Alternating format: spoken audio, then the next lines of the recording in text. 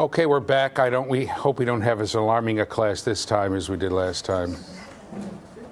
That was a joke. Alarming, alarm. I got a few titters. All right. Let's go to the PowerPoint by way of remembering what happened last time. We talked about kinds of evidence that are not acceptable, and we talked about then, just because everybody says it's so, or because experts or everybody believes it's so, doesn't make it evidence. We also talked about unacceptable explanations, and basically this boiled down to saying that you have to use proper logic in order to reach good conclusions. And we gave some examples of that. So logical fallacies. Here we go. That you have to be careful not to draw conclusions. Here we give some examples that are not. The second one, of course, is part of the original rationale behind dyslexia. Oh, all dyslexic kids who can't read must have brain damage. Okay? Come back to me for a second. Let me again emphasize that you have to be very, very, very careful about circular explanations. They're very tempting, okay? And especially if you use fancy words. There are certain key words that that can give you an idea that it's a circular explanation. The word syndrome, chronic fatigue syndrome, which means there's a bunch of things we see, but we don't know. Nobody, if we take the woman that we were talking about last time, and she comes in, right, and they test her blood iron, and she's very anemic, nobody's going to say to her, oh, you have, right, you have chronic fatigue syndrome. They'll say, you have anemia. Nobody's going to say, oh, you have, or if it turns out that she has thyroid problems, nobody's going to say, you have chronic secretion syndromes. They'll say, you have a deficient thyroid. Syndrome means a whole bunch of symptoms that we see, we really don't know why. But also, words that have words like disorder. You see that on you see it on the television. They're advertising this disorder and that disorder, and this will cure the symptoms. When you have a disorder, right? Nobody has. If somebody has a brain tumor, you don't say you have a neurological disorder. You say you have a brain tumor, right? If someone seems to be having seizures and they can't find out what it is, they call it a disorder, right? The word "dis" by itself, this, that, this, the other. We'll talk about that. Is a sign that you really probably have what you have is a circular explanation, repeating what the symptoms are with fancy language. Now, the next thing we need to talk about, let's go to the PowerPoint for 1 second, is data and theory.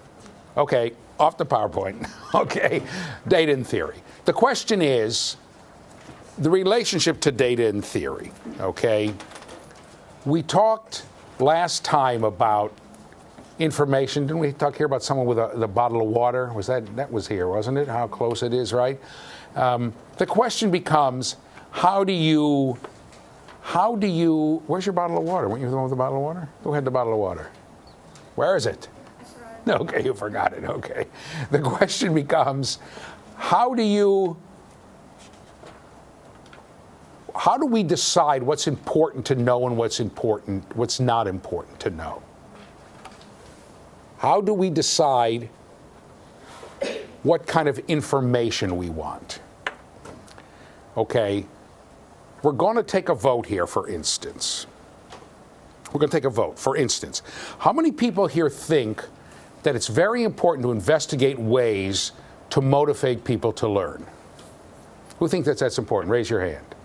How do we get people to be motivated? You don't think so? How many people think it's not important? Just me? I don't think it's important. That's because of the theory I come from. Okay? I think people are naturally motivated to learn. I think it's important to investigate what turned off people who don't want to learn something.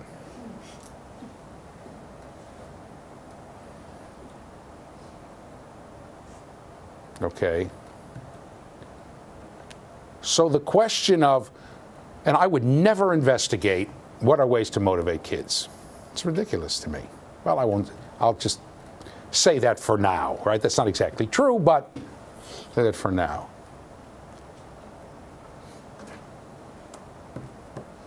How many people think that it's important for teachers, that one of the most important things teachers can do is to plan for the year and set the goals that they have for the year and set the material they're going to teach for the year, or at least for the next several months? Who think that that's important, to be organized like that and plan ahead?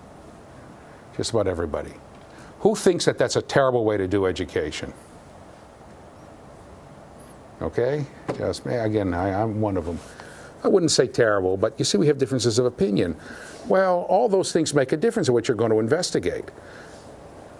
The people who voted no are going to say, I'm not very interested in taking a course in goal setting, right? Who said no? Why no? Who said no? Why no? Push the button down. Yeah, it's working. Go ahead. Push it down. You got to keep it hold. You got to hold it down while you talk.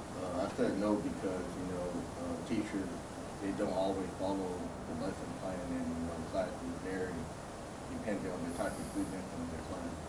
So here's one person who says, "Wait a minute. How can you set a lesson plan for kids you haven't seen before? Shouldn't you be responsive to where the students are and what's going on?" That's pretty good. A guy named Goodman said that a lot of years ago. That's very good. Go ahead, next. I think there's a difference between setting a lesson plan and modifying it according to where your students are at the time than going in there without absolutely any goals and not knowing what you want to teach the children. Okay, that's interesting. Is there anyone here who thinks that in, let's say, a regular classroom, you have 20 kids, that in March you may be teaching something that would be legitimate to be teaching something that never even occurred to you when you walked in there at the end of August? Say that again. That you will be teaching something in March that never even occurred to you when you first walked into that class in August. Go ahead. Yeah, go ahead. Why? How do you figure that? Push the button down. Keep hold it on while you're talking. Because as you get to know the children, you'll find out what their needs are and what they have learned and what they haven't learned, where they're at. Right. Anyone else have a different reason why? Go ahead. Well, things come up, like things that are in the popular media at the time, like when Katrina came around, a lot of the kids that I worked with were very interested in why hurricanes happen, and is a hurricane going to come to Houston? And I mean, just things that you wouldn't maybe normally talk about. Things come up. What if the kids are interested in something else? Is it legitimate to say, never mind what I wrote down. I want to talk about what the things that came up, things that interest the kids. Okay? Some people agree with that, some people don't. Go ahead. I think it's interesting that the lesson plans, they may not be something you follow, but they do give you a starting point. You have to have some place to start from. Okay. Some people will say, I don't even think about lesson plans. I go in and find out what interests the kids. Some people say, look, I don't agree with that. I got certain things I want to teach, that's what I want to do. And some people are in the middle the way you are and say, look, I got to have a starting point and then I'm ready to deviate. All those things come from different approaches to what education is, what it means, what it should do. Okay? So, usually I take a vote, but the heck with it. Okay, so we've been talking about, let's go back to the PowerPoint. We've been talking about data, evidence, observation, facts. Data are the evidence, data are, right? Data are the evidence, the observation, the facts, gathered by scientists using the scientific method. Okay?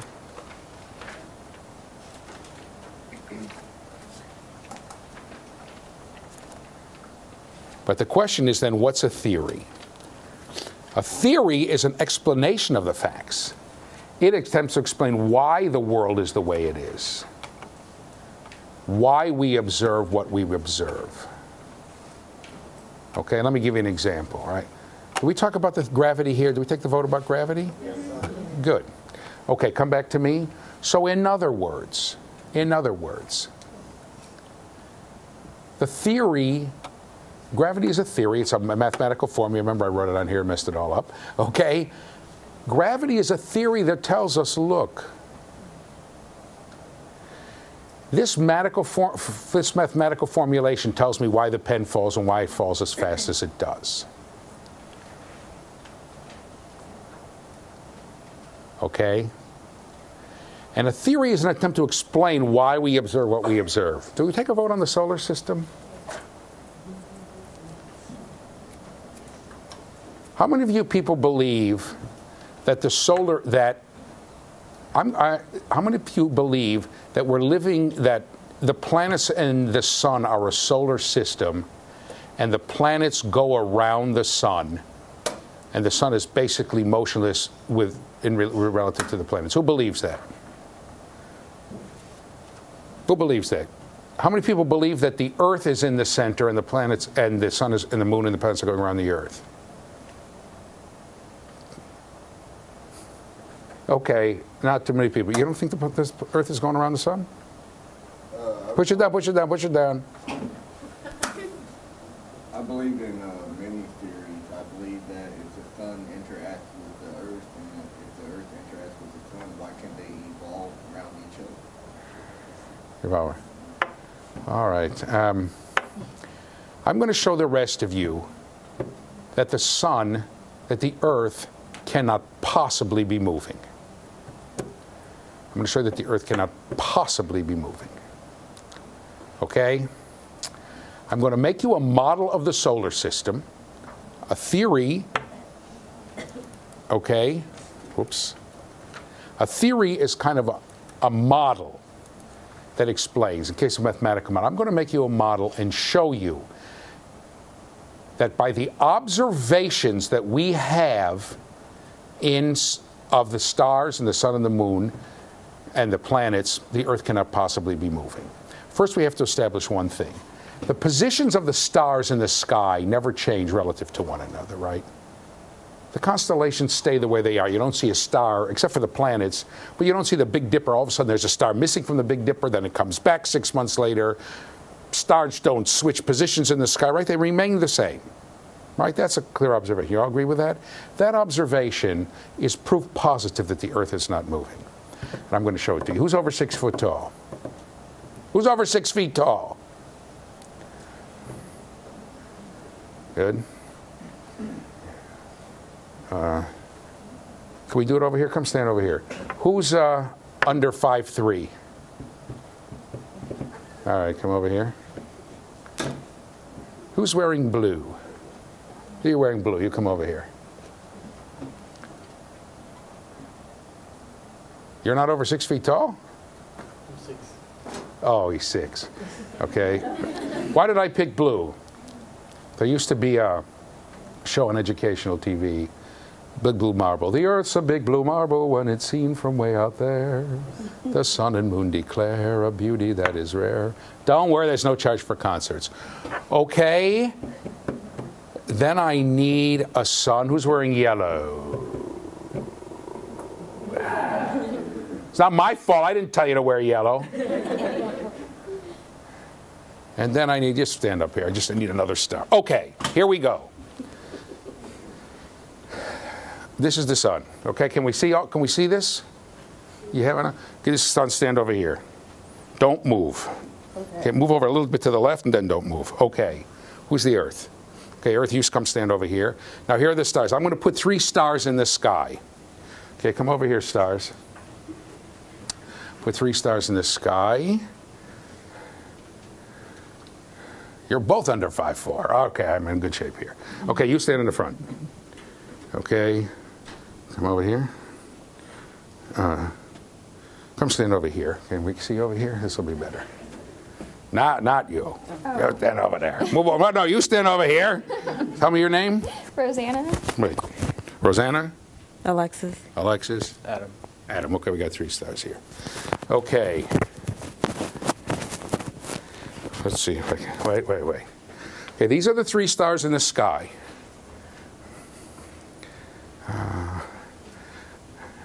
I changed my mind. Rosanna, come stand over here.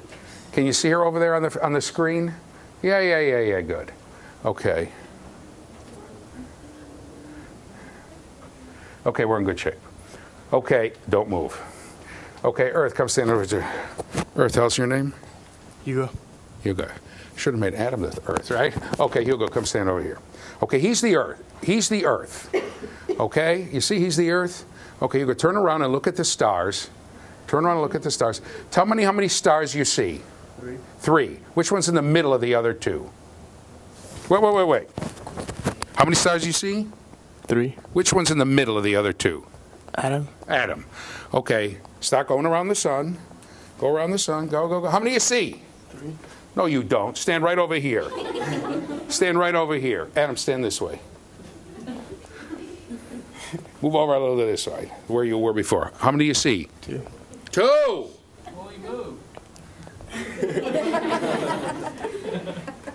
Over here. Come stand over here. How many do you see? 3. Okay, now keep going. Stop. Okay, how many do you see? 2. 2. Okay. One star disappeared because he's moving. That's called a parallax effect. If I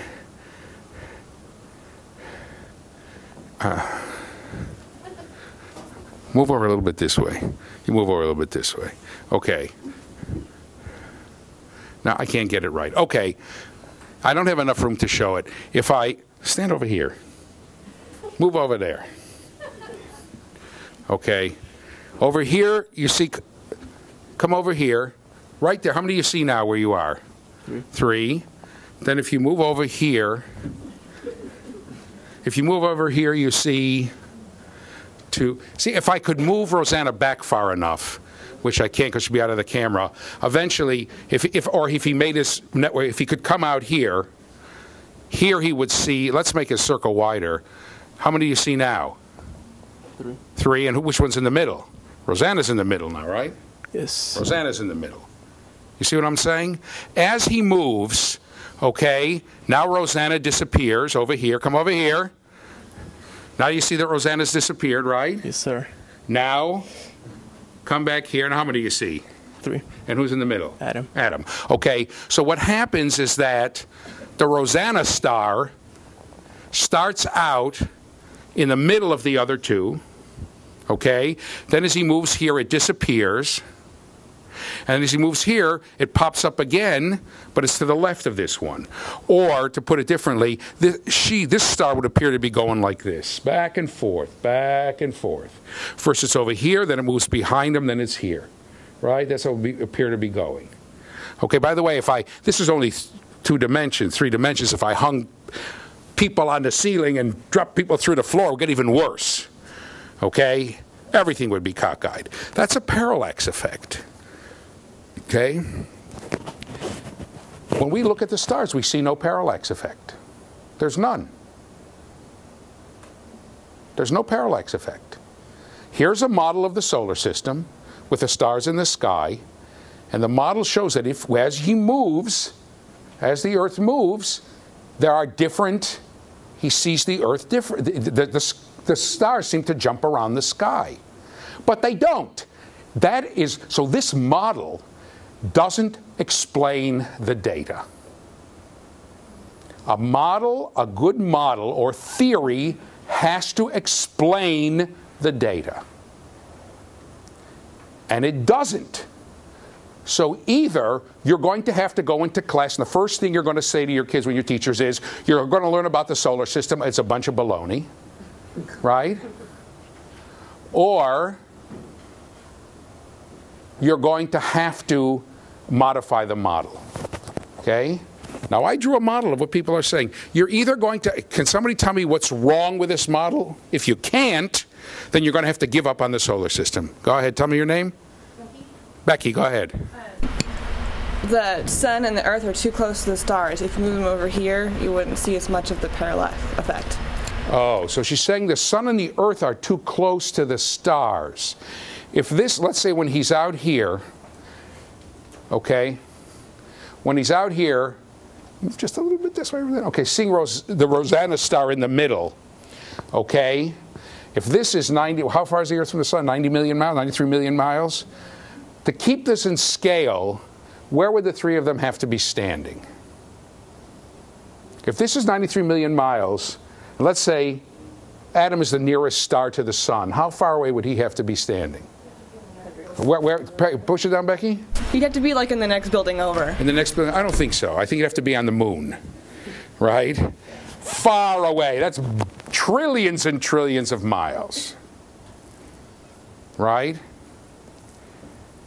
I mean, she's right. If I took the three of them and put them in the other corner of the room and had him go around, he wouldn't see any difference.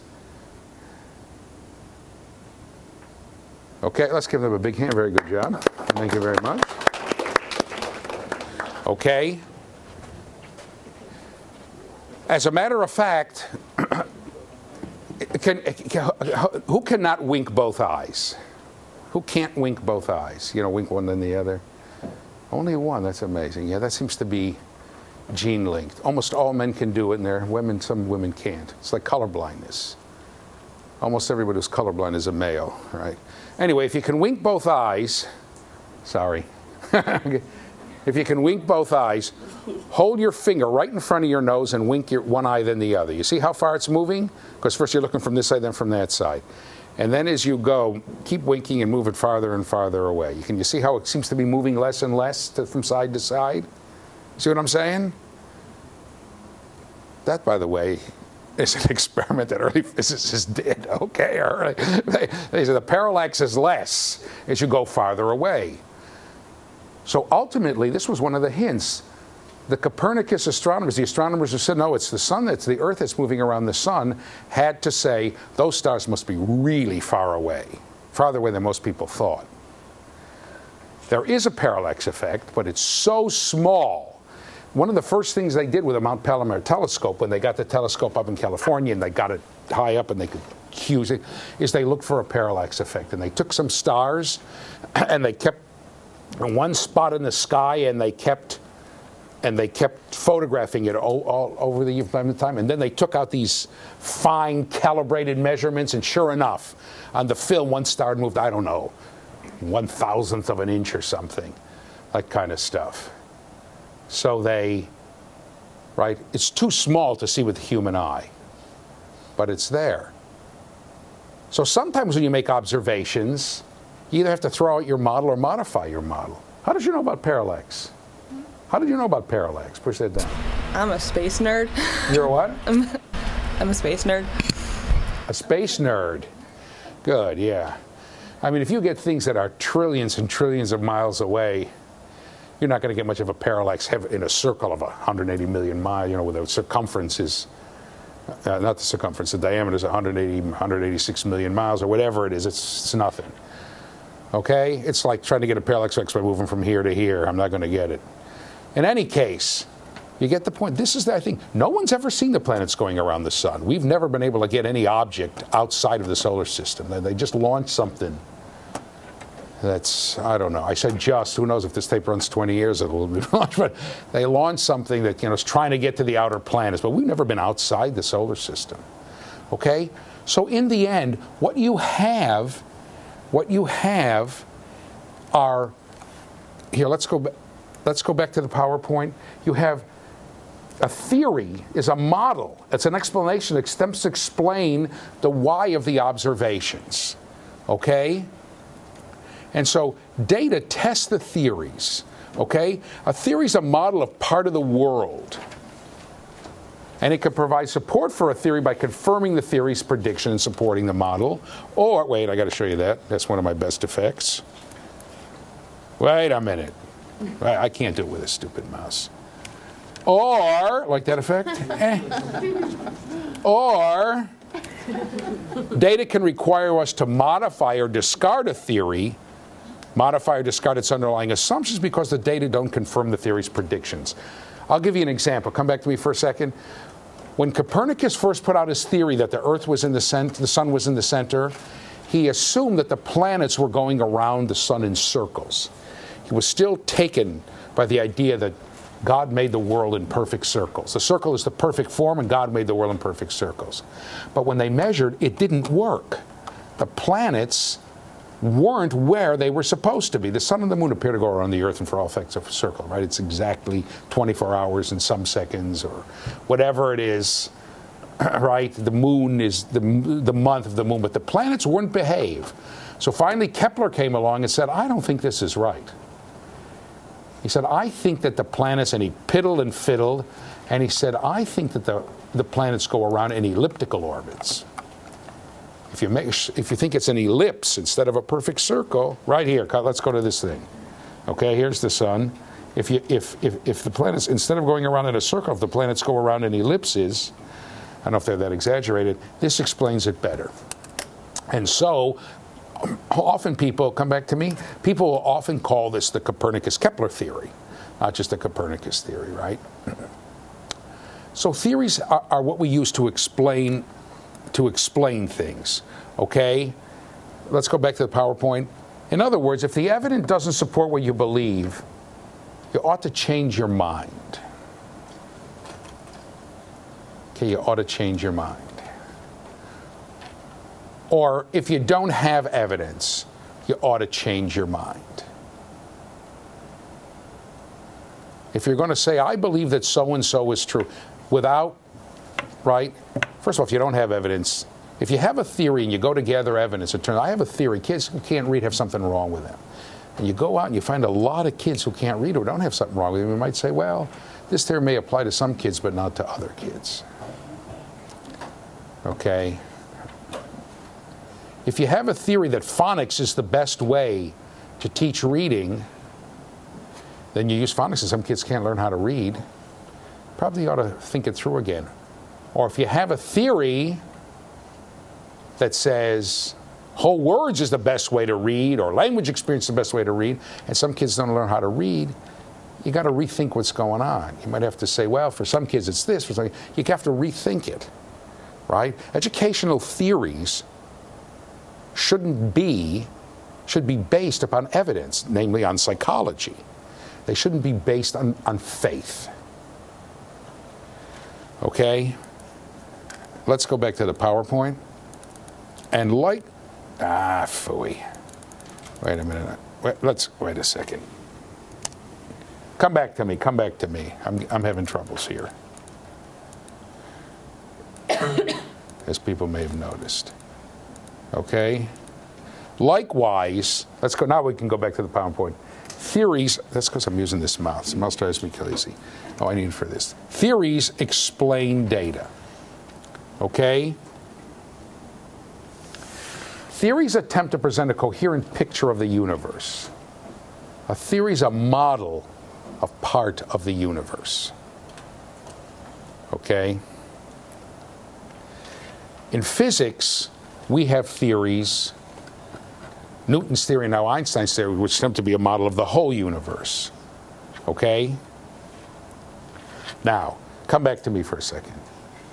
The question then becomes, what does all of this have to do with psychology? So stay on me, okay? The answer is, we have theories in psychology too. And now I don't have this on the PowerPoint slide, but you need to remember this, okay? I have something awful to tell you. You can't get everything from data. You can't get everything from data. Go ahead. Can't hear me? I usually yell. Okay, you can't get everything from data. I hate to tell you that horrible fact, but even though science says you have to prove it to me, you have to prove it to me, you have to prove it to me with evidence, you can't prove something from nothing. Let me give you an example. How many people took plane geometry in high school? Who didn't? Oh, are you lucky. How come you didn't take plane geometry? Push that down. You stopped with algebra? I didn't take algebra in high school. You didn't? No. How'd you pass? How did they let you out? I dropped out of high school. Throw him out of here. You dropped out of high school? So how are you here now? This is very interesting. I took my GED and joined the Army. Joined the Army. You know, in the old days, community colleges didn't require you to have a high school diploma. We had one guy, we graduated with a doctorate, who didn't have a high school diploma. Dropped out in 10th grade, went to the Army, then went to community college, got all A's, and he went to he finished a degree, then he got a master's degree, and then he got his doctorate with us. So, yeah. You have to know some geometry to get a GED, though. Okay, most of you took plane geometry. Did anybody take plane geometry twice? Watch this wise guy, 2 of us. Anybody take it 3 times? You're kidding me. I thought I thought I was the only person in the world. 4 times? 4 times, really? I must tell you, by the way, he's going to be a good teacher. He's persistent. Okay? I passed it all 3 times, though. Algebra 2? Push it down. Push it down. Algebra 2 times. Yeah. You passed it, though, didn't you? Oh, yeah. Good for him. All right, way to go. He said yes, so he didn't have them. All right. You all eventually passed plane geometry with a few exceptions? Okay. If you remember, plane geometry is proofs. Proofs. By the way, math is not really a science because math doesn't care about gathering data. Scientists use math. For instance, for years, scientists and engineers and architects used plane geometry to build things on the earth and to build buildings and this and that. And then somebody finally came along, I mean, even at the time of the Romans, they were more or less, and somebody came along and said, you know what? The earth is not a plane. It's round. So the people doing plane geometry said, I don't care, don't bother me, I'm just doing theoretical math. Right? But geometry gives us a good idea about proofs. You have to prove everything, but you can't prove something from nothing.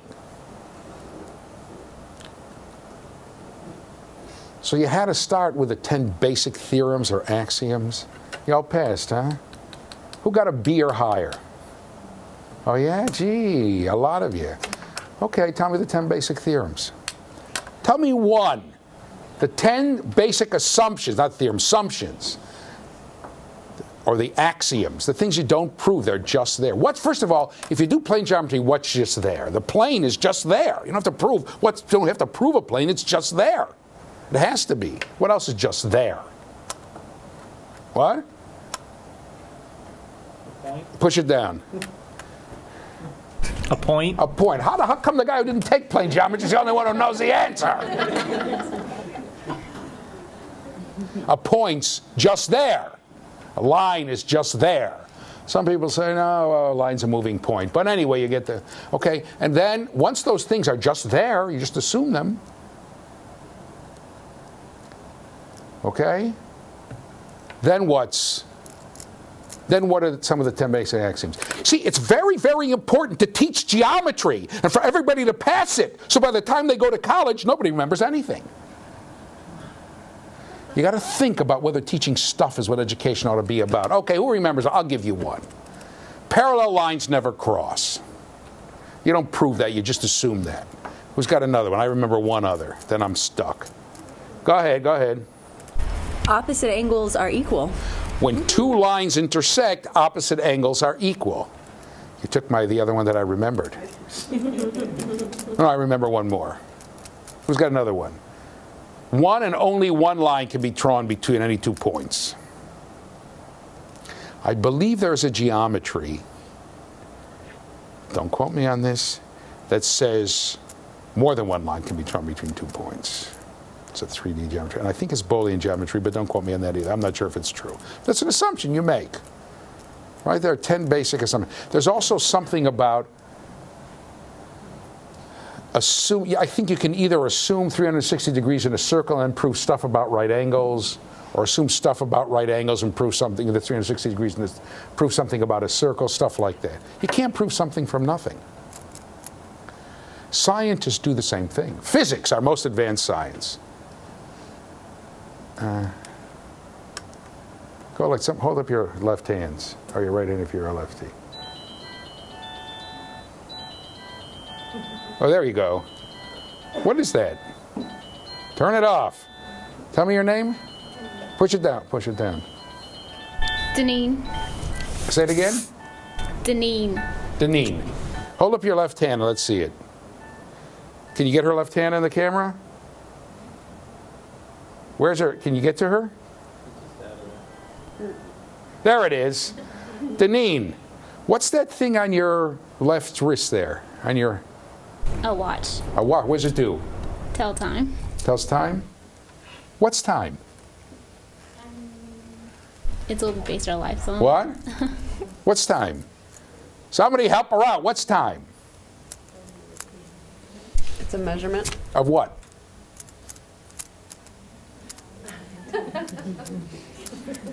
I can tell you, if you ask me what's a yard, I can tell you it's a measurement of length. What does it measure? Measurement of what? No, it's in a measure. It's not a measurement. She's telling me that the watch is a measurement of time. That's what she just told me. So what's it? What's time?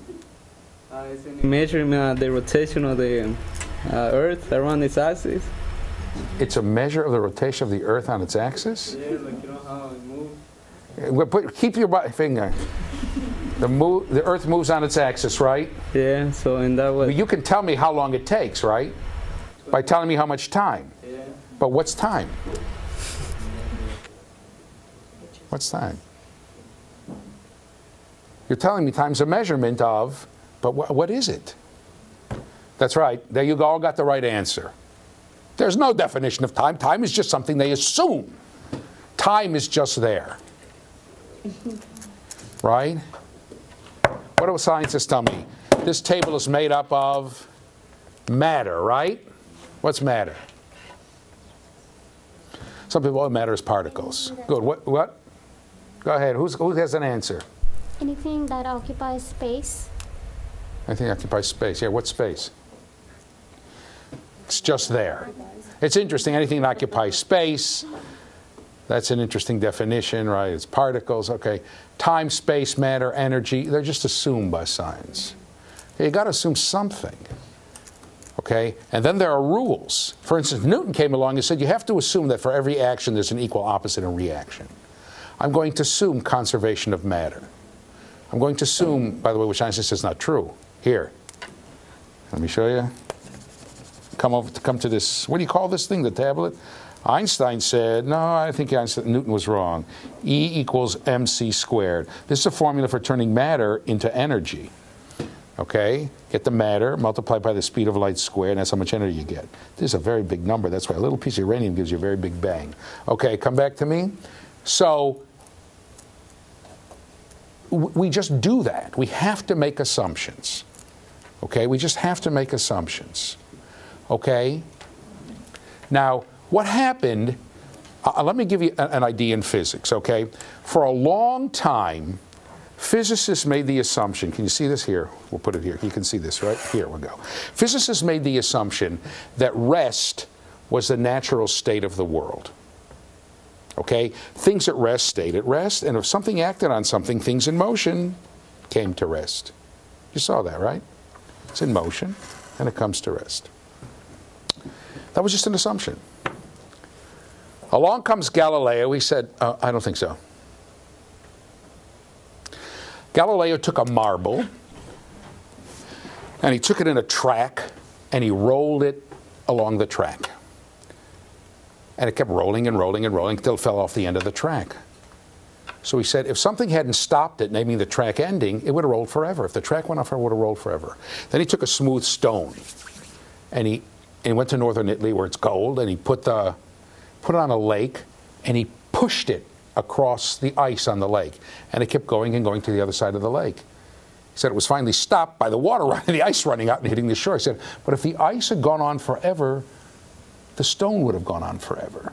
That wasn't quite right. But he said, I think that's wrong.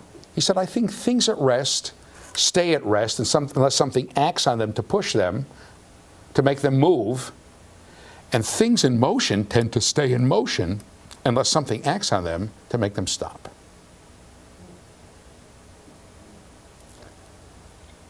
This was a fundamentally different, and it brought up a question. What question does Galileo, watch me, does Galileo have to answer What question comes up, what research comes up for Galileo that he has to answer, or people who follow him have to answer, that other people don't, that the other people don't?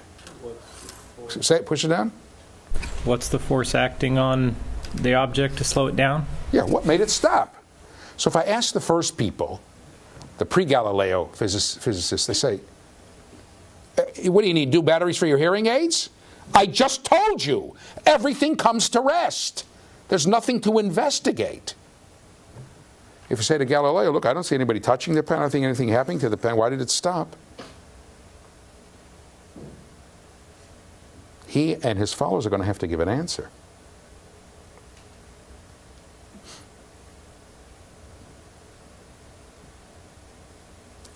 And of course we come up with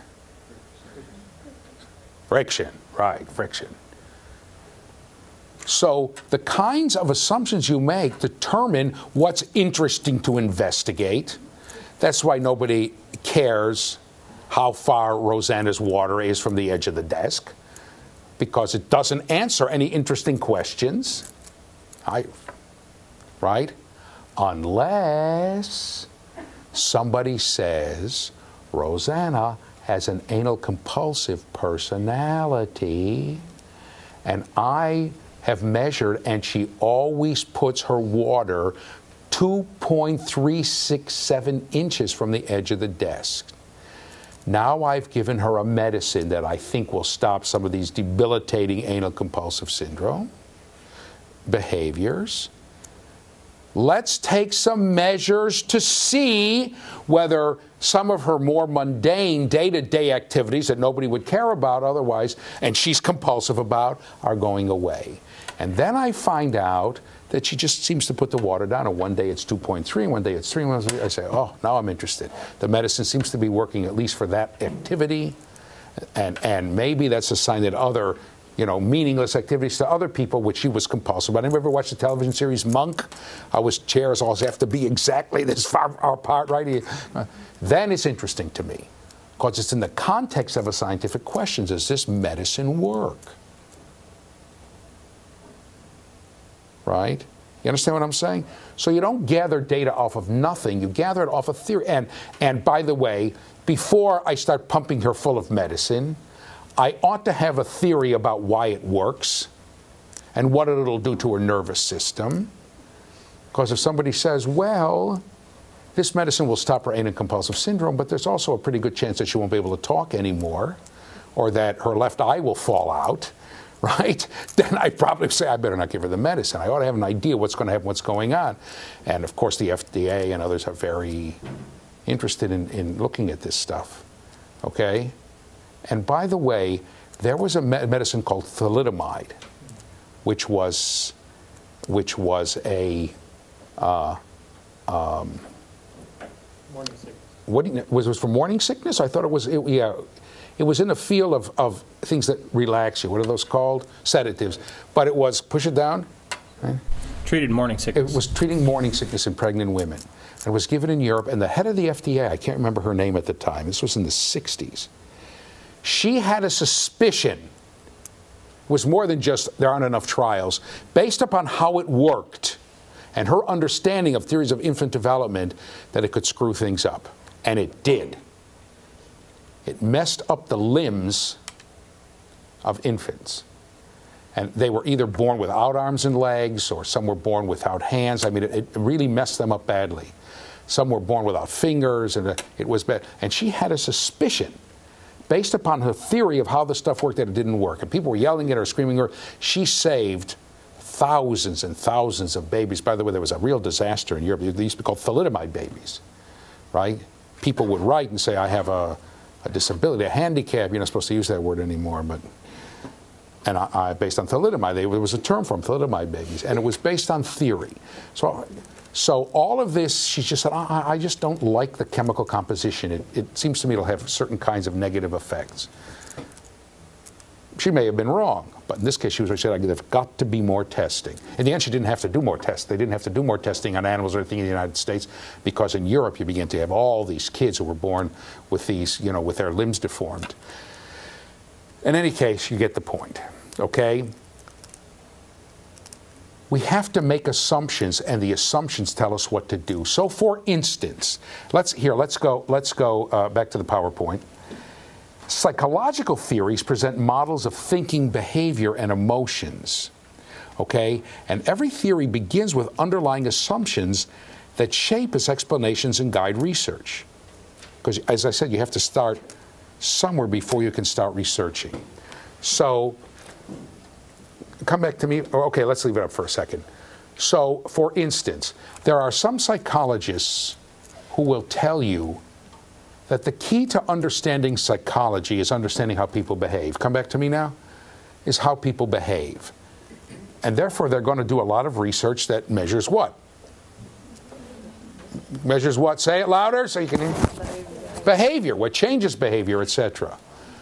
There are some psychologists who are going to say, I don't think so. There can be a lot of reasons why people engage in a certain behavior. Okay? I've got to investigate the underlying causes of the behavior. Some people are going to say, I've got to investigate. Behavior comes from thinking. I'm going to see what thoughts led to this behavior. Other psychologists are going to say, that's maybe okay, but I'm going to investigate emotions that led to this behavior. So some psychologists are going to tell you psychology is a behavioral science. Others will tell you you don't know one thing. Once you measure behavior, you don't know anything until you know what caused the behavior. Okay? So let's go back to the PowerPoint. So as I said, every theory begins with these assumptions. You have to start somewhere before you can start researching. And, there's the and, all right? These differing assumptions about people have a profound effect on the kinds of research psychologists do and on the educational practices they advocate. Okay? Come back to me for a second. Not for a second, for a little while. Okay. Educational practice ought to reflect theory, and I'll tell you why. Okay? If I say, I think it's important to give kids homework to do, okay, I have to ask you why. And then your why ought to reflect to me what you're trying to accomplish and why you think homework will accomplish it. In other words, I'm going to go and, tell me your name? Jennifer. Jennifer. I want to teach Jennifer the multiplication tables. And I'm going to go home and I'm going to say to Jennifer, here are all the multiplication tables. You have a week to work to do them. Now I'm going to have you say them to me, and every time you get one wrong, here we go. Every time you get one wrong, I'm going to take this book and smash you on the head. Every time Jennifer gets one wrong, I'm going to take one and smash her on the head. And then if her head starts to hurt too much, I'm going to take it and smash her on the shoulder. Right? Now, if you ask me why you're going to do that, I have to have an answer that says, I have a theory of learning that tells me inflicting physical pain on people is a good way to get them to learn. And here's the research to show it. By the way, it's not. Okay? It's terrible. Okay? You understand what I'm saying here? And we do, and theoretically, you ought to have a reason why you're going into practice and why you're doing what you're doing. And this ought to come from some attempt of what your theory of what schools are about, how kids learn effectively, and what kids are trying to do, right? I'll give you an example with homework, for instance. Okay? There are some psychologists who believe learning has to be immediate. Skinner's one. Skinner said, here's what I think about homework. If you take the homework home and the kid gets it right, right? The kid doesn't know if it's right until the next day or 2 days later if the teacher bothers to go over it and then gives it back. Okay? So it doesn't help.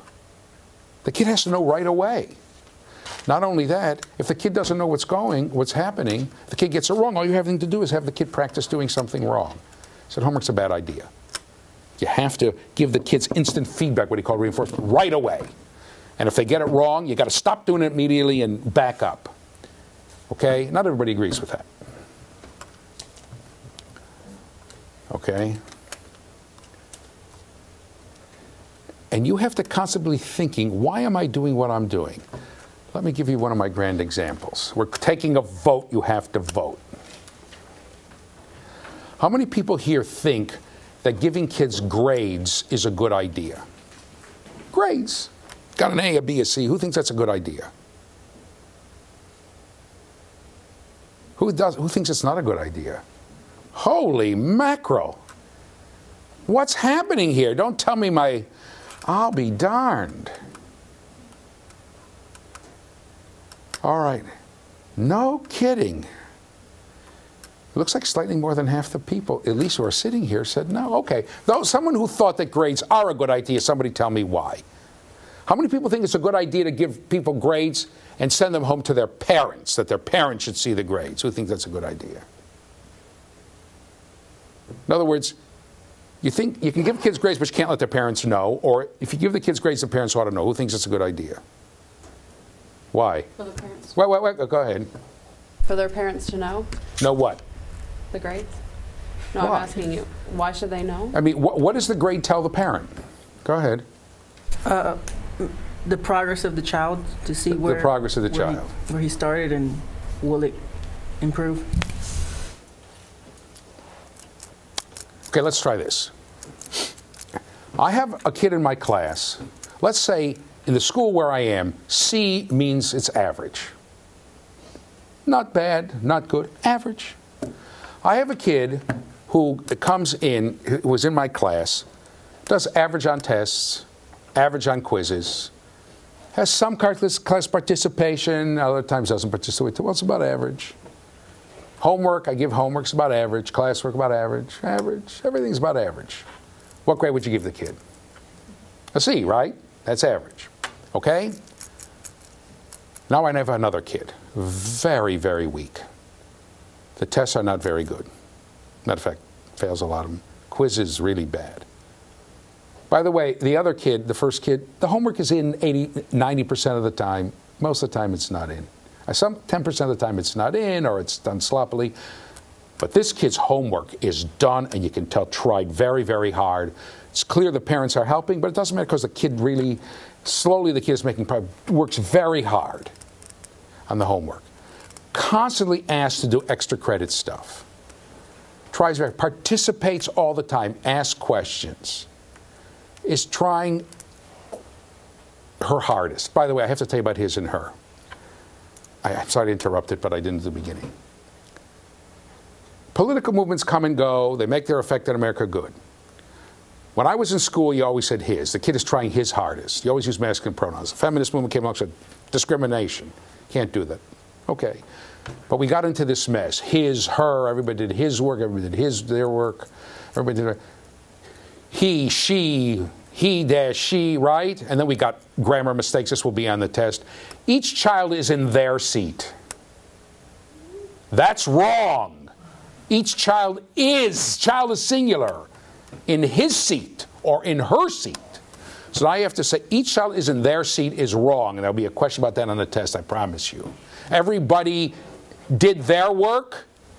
No, everybody did his work, or everybody did her work. Everybody is in the classroom. Everybody is singular. Everybody, every single, right? Everybody did her work or his work. How you do it on your test, I don't care. If you want to say everybody did his work, it's fine with me. Everybody did her work, fine with me. Everybody did his/her work, is fine with me. But his/her messes up the English language. He dash she, don't write in singular, write in plural. So here's how I do. One day I'm reading a book, and the author is using all feminine pronouns. Each child did her best, nonetheless, right? Then I go to the second chapter, and it says, Every child, when put in his proper environment, well, and he has a little star down there. He said, I draw the line at messing up the English language. So an odd number of chapters, I'm using feminine pronouns. An even number of chapters, I'm using masculine pronouns. That's my system. Odd numbered days, I use feminine pronouns. Even numbered days, I use masculine pronouns. So those of you who are watching on tape, you will know if I'm using masculine pronouns, it was an even numbered day. If you use feminine pronouns, it was an odd numbered day. One day I had a guy, he's outside my class. He has a pencil and he has a postcard stapled to it, and he protests. He says, "This is my picket sign." I said, "What's the matter?" He said, "Last week was the 31st. This week is the 7th. You're using feminine pronouns twice in a row. Discrimination against males." Okay. I mean, he was obviously kidding, right? So that's what I'm going to do. Okay. So we have the second child, and today's an odd number day, so she tries very hard. She does her best. Her homework's excellent. She participates in class. Her homework, but her test, she's very, very weak. She doesn't know the subject well at all. What grade would you give her? Who'd give her a C? She's doing her best. The homework's in on time. She gets extra credit. She tries hard. Would anybody give her a C? I would, because if she needs extra help, she needs to know that she needs to get extra help so that when she grows up, she knows the subject. Okay, we wouldn't give her an F. Who'd give her an F?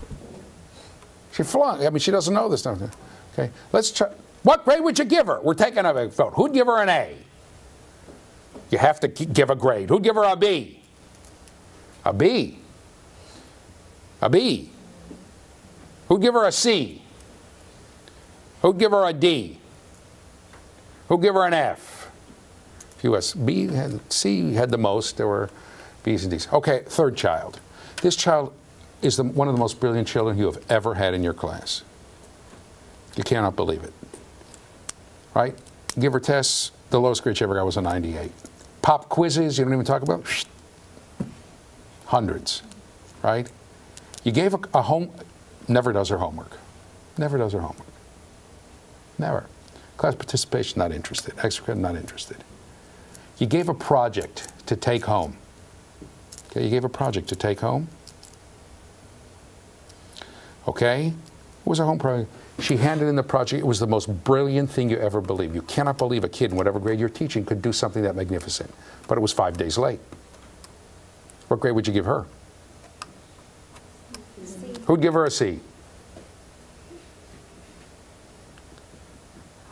Okay? Who'd give her an A? One person. You give her an A too? Who'd give her a B?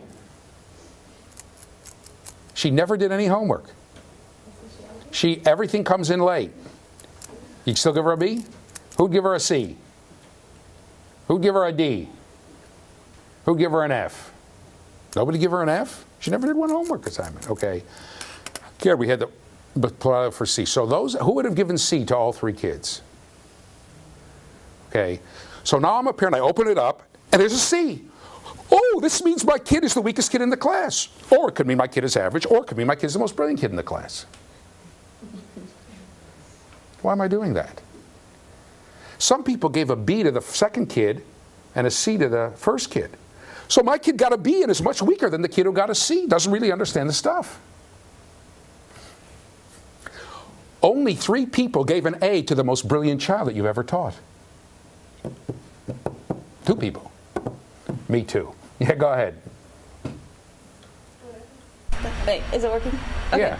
You said that you give a C to the weakest child, and then the average child, and the most brilliant child. Some people here gave a C. Most people would give a C to all 3 kids. But brilliant in what area? Because obviously the child that's brilliant, like intellectually, has a weakness in not being able to turn in paper late. So how? But if I take all this stuff and mush it together, that C tells me nothing. For all I know, my kid is the most brilliant child and has a problem with handing in homework. Or my kid is very responsible, hands in the homework, does all the stuff, and just doesn't know anything. I don't know any. I mean, it doesn't give me any information. Go ahead. Well, then, if you show the parent the C, then they should be more involved and say, why did you get this C? Is it because you don't understand, or are you just not doing anything? Okay, so the question becomes, but why do it? Why say, look, I'm going to give you something that means, a grade that means absolutely nothing. It means nothing. You have no idea where your kid's strong, where your kid's weak.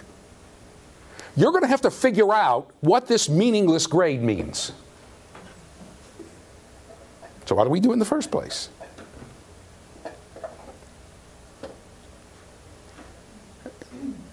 And all of you know that's my suspicion of why there are SATs. Because colleges say, I don't really know what these grades mean. Just get a C average and got 3 700s on the SAT. Maybe we'll take a risk. Another hand, go ahead. By the way, a lot of time and energy is spent averaging these grades. Go ahead. I went to school in New York, so. Where in New York? Long Island. And by the way, there are two kinds of people in New York. Those who grow up in the greater New York City area, people who call New York City the city, like there's no other city in New York, and those of us who come from the rest of New York, who know there are other cities like the one I grew up in, Rochester, right? Well, I'm from the Brooklyn part, so. What? I'm from the Brooklyn part. Oh my God, even worse. Go ahead. Okay. And when I went to the school out in Long Island, we got our grade, but we also got a comment. Like, even if we got a B, it would say... So why not just have the comment? Why bother with all the time with a grade? Because you have to measure against the other students in your class. Why? But so measuring what? Because in the beginning in the beginning of the class, each teacher would always say, "This is what you need to do to get an A." So every student would have to do that. So you have to measure it against that. But I don't know what my kid did and didn't do. By the way, that's another way you know. The rest of us from the good part of New York State call it Long Island, and the people from the greater New York area call it Long Island. You heard how she said it, right? All right. New York has rivers. It has forests. It has beautiful lakes. It has farms. It's not all that mess in New York City, right? It's a beautiful state. Anyway, I understand, but why does the teacher say that? Why does the teacher say, this is what you have to do to get an A, and if you get a B or a C, it will tell me, your parents, absolutely nothing about what you're doing strong and what you're doing weak. Just to give you an idea, okay? So things ought to make sense. Anybody else want to argue with me about this? Let me just do this because we're running out of time. Let's go back to the PowerPoint. The assumptions that a lot of you were making is the school. Come back to me for 1 second. Come back to me for 1 second. The assumption that was just made that a lot of you made is the purpose of grades is to sort kids along some sort of a spectrum, from the best to the worst, high, low. That this is a super important job of schools, sorting kids from top to bottom. Okay? A lot of people say that should not be the purpose of schools, to sort kids. So the assumptions you make determine the practice of which that's a sociological assumption and a psychological assumption. I have to tell kids how good you are based upon your willingness to conform to the system. Okay? But we also have psychological assumptions. Now let's go back to the PowerPoint. The assumptions you make about people have a profound effect on the kinds of research psychologists do and the kinds of educational practices that they say you should do. And every educational practice in which you engage, hopefully, many of them come from no research at all, they should reflect your idea of how kids think and learn. And because of the differing assumptions that theories present, okay, we don't have our Newton. We're still with different people. Newton, who made a comprehensive theory of the universe, we have different people making different assumptions. They present various pictures of what human beings are. And they have differing assumptions about the basic nature of people, nature in quotes, okay, because psychologists don't like the term human nature. Okay? So for each theory has to ask, what educational goals are most consistent with this theory? What should be the purpose of schools and education? What educational methodologies are most consistent with this theory? We can't do this for every theory, but this is what you should have in mind. How does the theory define achievement? What are the factors that contribute to achievement? How do we get kids to achieve? What are the factors that contribute to lack of achievement, possibly causing a kid to be labeled? Okay? Okay, that's enough. Come back to me. Okay? So, if a theory is going to say the purpose of schools is to make kids mentally healthy, I'm going to have a very different school from one that says the purpose of kids is to learn basic knowledge. which in turn is going to be a very different school from when it says the purpose of schools is to help kids think. If I have a school that says the purpose of schools is to grade kids and sort them along some sort of a spectrum, that's going to be a very different school from one that says each kid is different and each kid ought to achieve. I'm going to judge each kid against herself. Okay, when it's really important, I have to use both, or himself. Okay?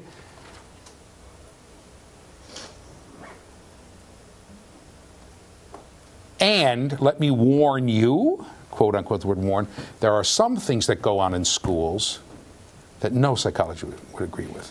There is no psychological theory that wouldn't be horrified by saying we're going to teach all the kids the same stuff at the same pace and give them a standardized test on the same day. All psychological theories would say, oh my God, what are you doing? Okay? You know what I'm talking about, the tacky test, right? And some would say you could probably get the kids to pass all the tests, a lot of the kids to pass the tests, but I'm not so sure they're going to be learning much of anything, and there's a lot of evidence that that's true. They know how to pass the test, not much else. Go ahead.